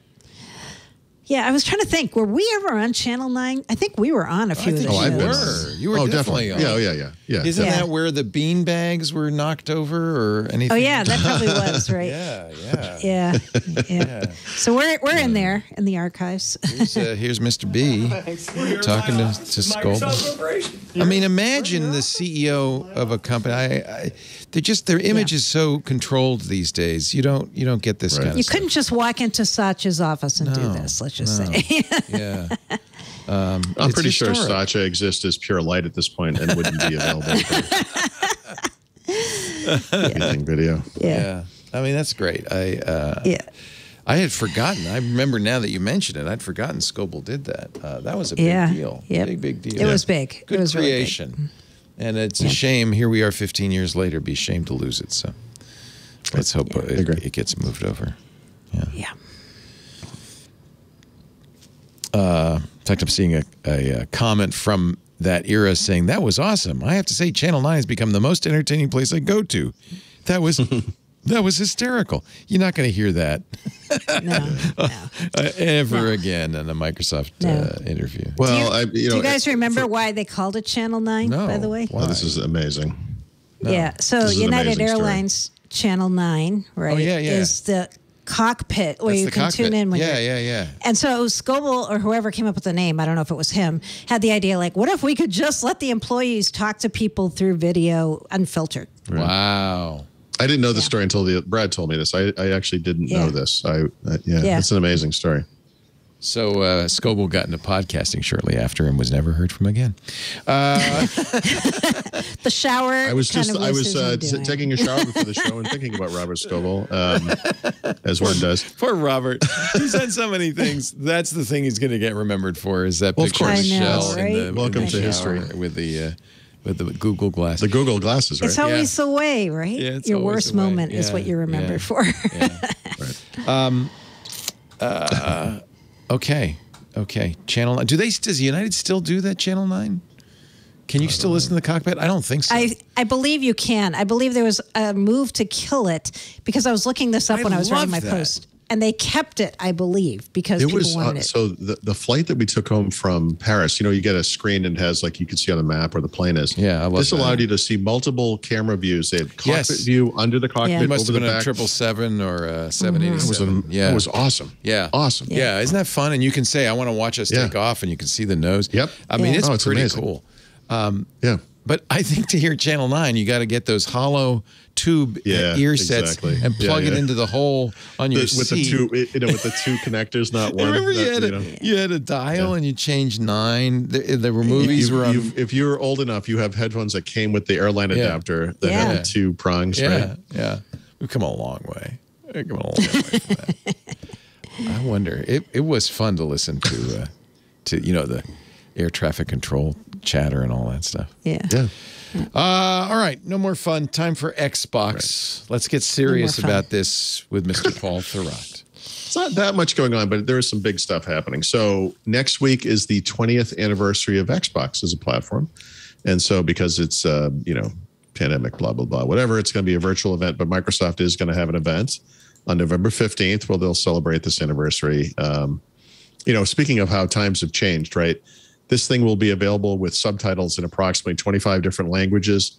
There'll be an American Sign Language and audio description version via the Xbox YouTube channel. I mean, it's crazy, right? It's just, the world has come a long way. So that's happening next week.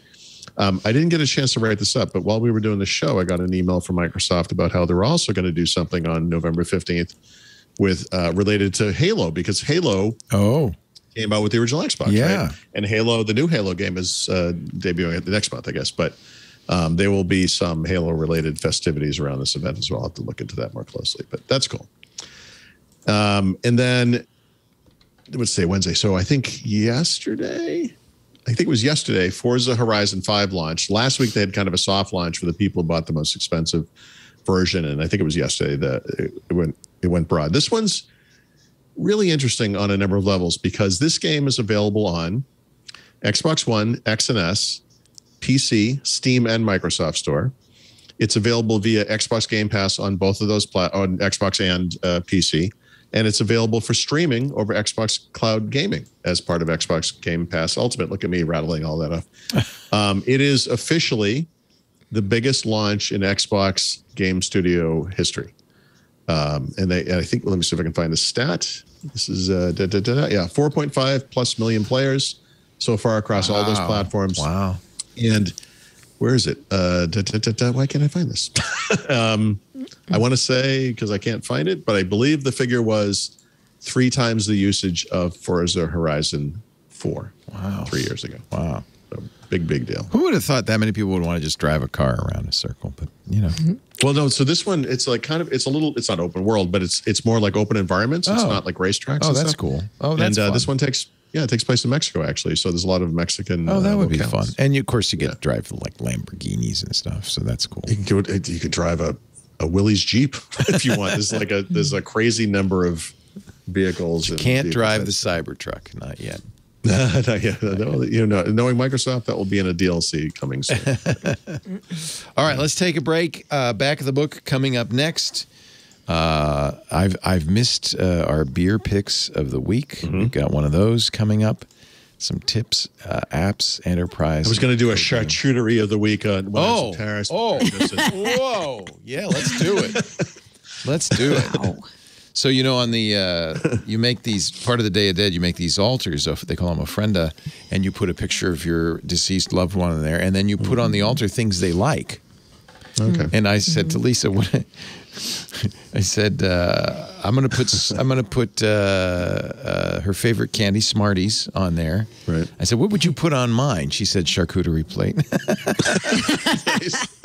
I mean, do you want something Little that's going to prosciutto. withstand the elements of the animals, or No. It just sits there. you could glaze it or something? Actually, after November 4th.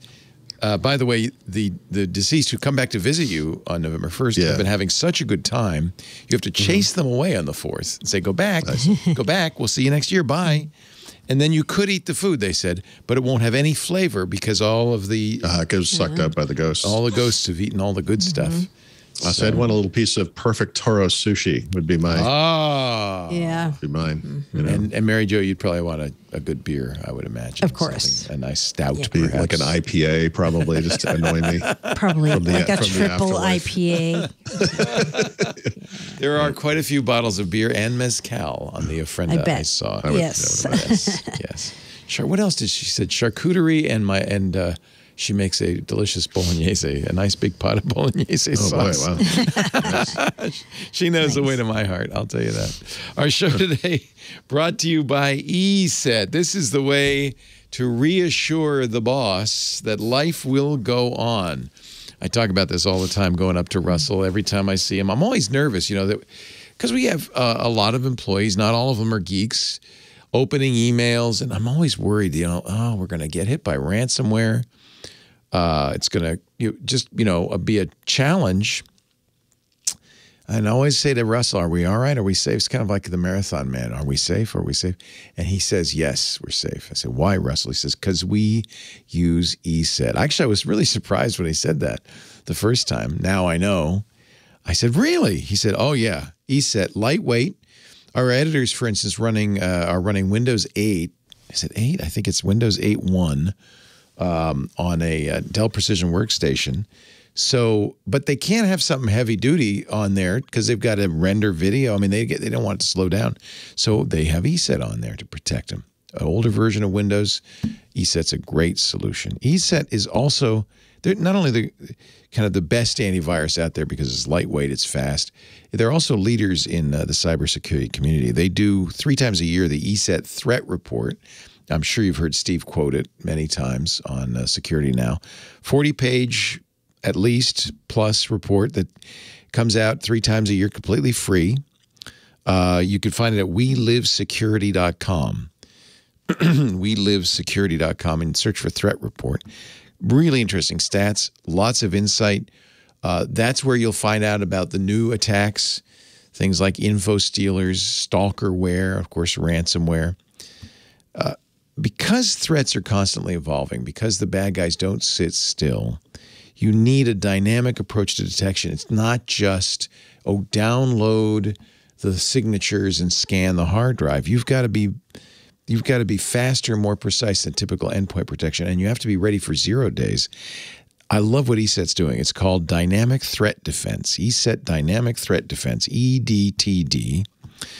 And what they do when attachments come in your inbox, they have a cloud-based sandboxing technology. They upload it. They run it in the sandbox. It's not running in your servers or on your network. It's out there. They run it and analyze it. They isolate it. They analyze it. These are, if it's never before seen, there's no way they can use a virus signature to detect it. They look at documents, scripts, installers, of course, executables. It will run them in a safe sandboxed environment, do code analysis, deep inspection, using machine learning, in-memory analysis, artificial intelligence. EDTD actually enables behavior-based detection, and they can allow or block that attachment in minutes. So nothing comes in over the transom that isn't vetted and safe. This is brilliant. And it's fast, but there's no extra demands on your system resources because it's not running on your systems. This is something endpoint detection just can't do.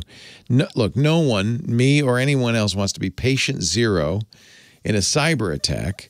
If you're looking for world-class ransomware protection, you're going to want ESET's Dynamic Threat Defense. And it comes with ESET Protect Complete, which also includes a lot of other great things, including endpoint security, full disk encryption.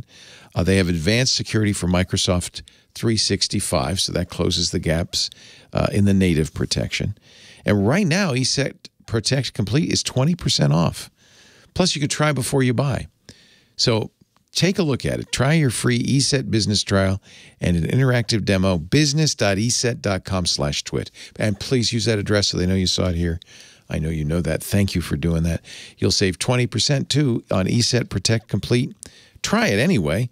But if you're going to buy, do it now. It's a limited time offer. business.eset.com/twit. We thank ESET so much for protecting us. Knock on wood, we haven't had any malware in 15 years. And, I think we're probably a target of attack all the time. I'm sure there's always people trying to, get us. All right, Paul Thurrott, let's kick off the back of the book with your tip of the week. Yeah, I'm not a big Black Friday guy, but Microsoft and Google, and I know many others, are going to have Black Friday sales. I happen to cover both of those. The Microsoft stuff, nothing dramatic there per se, but worth looking at. The Google one, if you're into the Google hardware, some really good prices here. For example, the Pixel 5a, which is already definitely the best value of this year in smartphones at $449, is going to be $50 off, $399. Oh, wow. Really good deal. And then, the Nest, what's the Nest speaker called? Nest Audio. This is the Sonos One type speaker. Normally $99.99. It's now $40 off. Ooh. So it's $59, meaning you could get 2 of these things for $120. I get a house load of Sonos equipment, but that's a really good deal. I've been using the Google, I wish they still made the Max because I loved that. But I've been using that a lot. I used it this morning. But boy, $59.99. That's a great speaker. I might get a few of these, yeah. Yep. Yeah. So good to know about. That's a good one. And then the Epic is kind of interesting. Obviously, Forza Horizon 5, right? So I mentioned that. That's out This is, by the way, I should also say, not only the biggest launch in Xbox Game Studio history, also the best reviewed Xbox game of all time. What? It is. Wow. Yeah, Metacritic or whatever. It is like 99.9. It's like, it is the best reviewed game.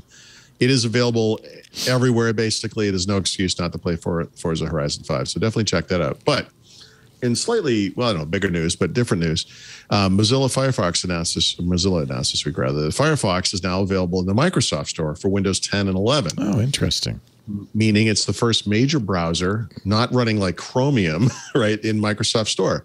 This was something that was not possible before this year. Microsoft changed the policies for the store to allow these other types of apps. You can get Chrome in the store, right? No. Not yet. Interesting. Yeah. So that's interesting. And according to Mozilla, it's 100% exactly the same browser you get from the web, except it isn't. So here's the caveat or the asterisk or whatever you want to call it. Mozilla Firefox, when you download it from the web, has software code in it that bypasses the lunatic default apps scheme in Windows 11. I bet not. That's not available in the store version. I bet not, yeah. So I do recommend Firefox. Get it from the web. Hysterical. Yeah. I wonder if that was like a policy thing. Maybe they can't screw around with that kind of thing. Yeah. So there you go. Oh, well. Yep. Cool. Let's get an enterprise pick of the week with Mary Jo Foley. Right. Here's an unlikely coupling that was announced today. Facebook, a.k.a. Meta, and Microsoft with Teams are going to be teaming up so that you can access Teams content from Workplace and Workplace content from within Teams. That seems really odd, right? You're like, wait, don't they compete? Well, the company that's going to benefit the most from this is Facebook, I would say, because Teams has a much greater market share than Facebook Workplace does. The new name of that, by the way, is going to be Workplace by Meta. Oh. Sounds like, I don't even know what that sounds like. It doesn't even sound like a product. Yeah. But here's how it's going to work. First, employees will be able to access content from Workplace within Teams. Then early next year, people will be able to stream meetings and broadcasts from Teams into Workplace. Later next year, Teams will come to Workplace in terms of letting all users in Workplace view Teams content, interact with it, and engage with it. So it's kind of a gradual rollout of this capability. And from the Microsoft side, this doesn't surprise me because Microsoft is doing deals with all kinds of companies to get their content into Teams, right? Even people who are competitors. So, Microsoft's like, hey, sure, you want to put Workplace in there? We don't care. You barely even touch anything in terms of our market share or our mind share. So why not? And it was very interesting to me who made this announcement today. It was Facebook. It was not Microsoft who made the announcement. I don't know why you'd want Facebook in your business, but okay. That's so many people are saying that in the Discord. Yeah. They're like, not at my company. Yeah.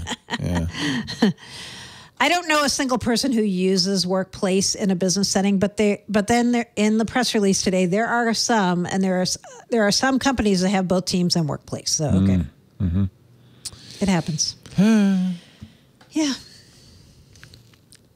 What else? 2 code names. 2 code names. Wow. 2 for the price of 1. And a funny story of how we found out about these code names. The code name for Windows 11 SE is Haley. The code name for the Surface Laptop SE device is Vivian. Vivian. I love it. Yes. Here's how we found out, which is kind of funny. When Microsoft was pre-briefing us on these announcements, they accidentally put an original marketing copy of this announcement on the site where we were looking at the content. And it said, instead of those product names, these 2 code names. So I went back to them and I said, I think you put the version with the code names up. And the woman's like, oh, geez. Okay, I'll get it down. And I said, it's good, though. We wanted to know the code names, so that's good. Like, thanks for helping us with that. No, so as Windows Central pointed out, Zach Bowden over there, he said there's always an engineering code name and a marketing code name. So these are the marketing code names for the SE things. Zach says the engineering code name for the Surface laptop, I believe he said, was Tengen. I think that's what he said. Tengen. I couldn't remember if it was Windows 11 SE or... Yeah, it was a Surface Laptop SE. So yeah, I don't know. They have different code names so they can track leaks. Is engineering leaking or marketing leaking? Right. Yeah. So those are the marketing code names. Haley and Vivian, whoever they are, we don't know. Why they use those code names, we don't know. But there you have it. Haley, Vivian's fun. I think of Vivian Vance from I Love Lucy. Yeah, but I don't know who Haley. Hailey. I don't know. Right. I was like, are they hurricane code names or something? I don't know. Do you think they have a program that generates these or no? Somebody gets to think it up. I think people get to pick the code names. Yeah. One time in my entire history of covering Microsoft, somebody let me pick a code name for something. Oh, that's fun. So I had to put my thinking cap on that because I'm like, okay, I got to pick something that's really unique so it'll be easy to track it once they start doing development on it. So I picked Reykjavik, and they use that as the code name. I like that. That's excellent. That's excellent. Yeah, I'm not going to pick something easy like Yellowstone or something that shows up everywhere. That's good. Yeah. Yeah. All right. Spelling it though, tricky. Yeah, there's a J in there somewhere. I know that. There is. Beer pick of the week. Right. So we're into fall here in the United States now. Yes. So I've been doing more stouts and imperial stout picks. Today's pick is a stout. It is from Brooklyn. There's a women and veteran-owned brewery in Brooklyn called Talia. I've done one of their picks before for a beer pick. If you're ever in Brooklyn, by the way, their tap room is gorgeous. Like if we ever do meetups again, we should definitely have a meetup at this place. It's beautiful. Yeah. They have a beer called Overnight Oats. You know, I don't know how many people listening know what overnight oats are. I make them.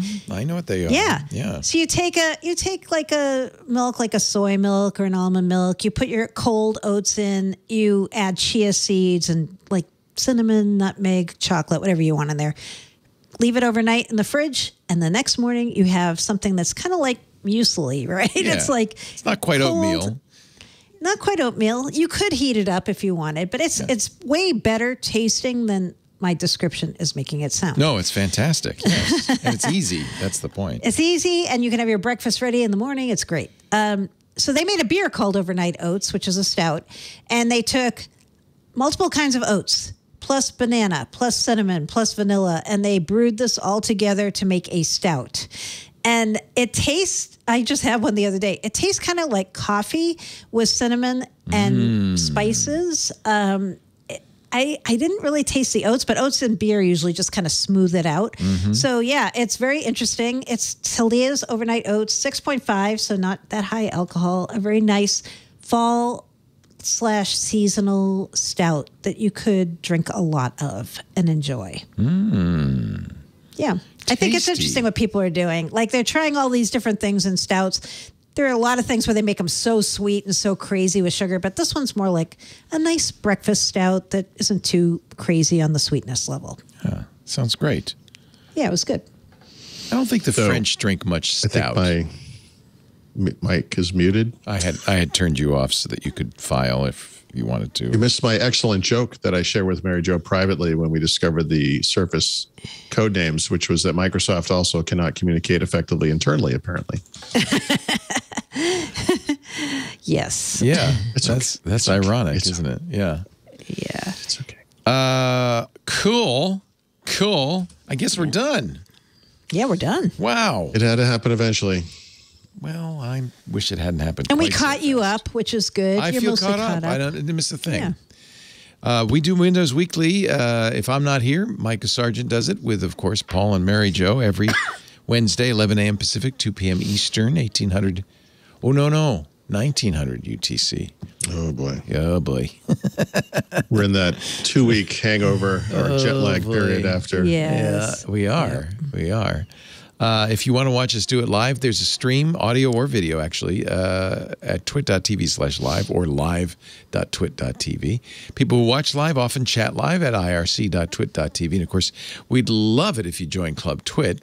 One of the benefits of Club Twit is that fantastic Discord. Mary Jo's always in there, and I am, and it's just a community. I just love it. It's my new social network. Plus, you get ad-free versions of all the shows. You get a special Twit Plus feed. It helps support Twit. That's the best part. And you can find out more at twit.tv/clubtwit. $7 a month. That's all. twit.tv/clubtwit. On-demand versions of the show available at twit.tv/ww. And actually, the best thing to do is subscribe. Find a podcast client, subscribe. That way you'll get it automatically every single Wednesday, the minute it's available, and you can listen at your leisure. People who listen at their leisure often chat at their leisure in our Discourse. Discourse is a forum software. It really works well at twit.community or on our Mastodon instance, which is kind of a open, federated Twitter. That's at twit.social. You're invited to join both. No charge. Thank you, Paul and Mary Jo. Paul Thurrott's at thurrott.com. That's his website. His books, including the Field Guide to Windows 10 and the upcoming Field Guide to Windows 11, are at leanpub, leanpub.com. Mary Jo Foley writes for ZDNet. Her blog's easy to find. It's allaboutmicrosoft.com. And between the two of them, there ain't nothing that happens up there in Redmond that they don't know about. Thank you, Paul. Thank you, Mary Jo. Enjoy your fall weekend.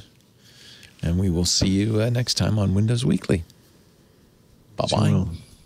If you find yourself talking to those virtual assistants in your house quite often, or maybe you can make your light turn on and off with the touch of a button, well, Smart Tech Today is the show for you. Join Matthew Casanelli and myself, Micah Sargent, every week as we talk all about smart stuff and the fun that comes along with it.